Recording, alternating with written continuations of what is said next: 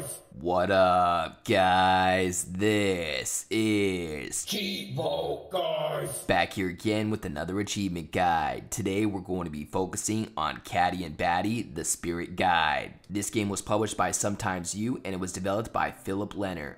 This game is a super easy 1000 gamer score in 15 minutes with a glitch. This game is going to be releasing on October 13th, 2021 for the price of $4.99. The game is currently up for pre-order if you want to pick it up.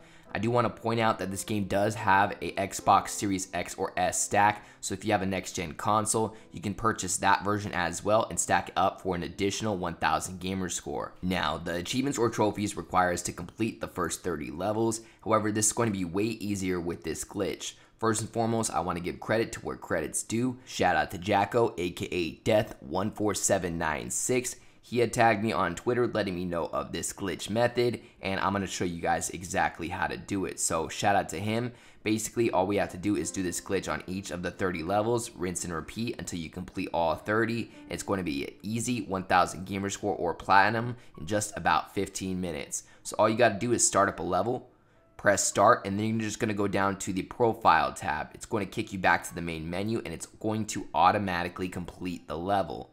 Again, all you gotta do is press start, click profile on the very bottom. It's going to spit you back to this menu right here, and your achievement should unlock for completing the first level. You unlock an achievement like every 2 or 3 levels or so. Just know that by the time that you end up completing 30 levels using this method, you'll end up having your full 1000 gamer score or platinum trophy.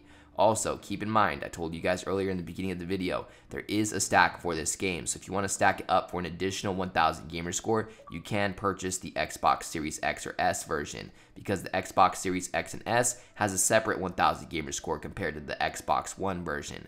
So you can easily get 1000 gamer score in 15 minutes per stack, totaling up for about 2000 gamer score in 30 minutes. And on top of that, each game is only $4.99. So, a quick achievement breakdown. The game's only $4.99. It has an Xbox Series X and S stack, and you could easily breeze through all 30 levels using this glitch. To use the glitch, all you gotta do is start up a level, press start, go to profile, it's going to spit you back, and it's going to unlock the achievement and automatically complete the level.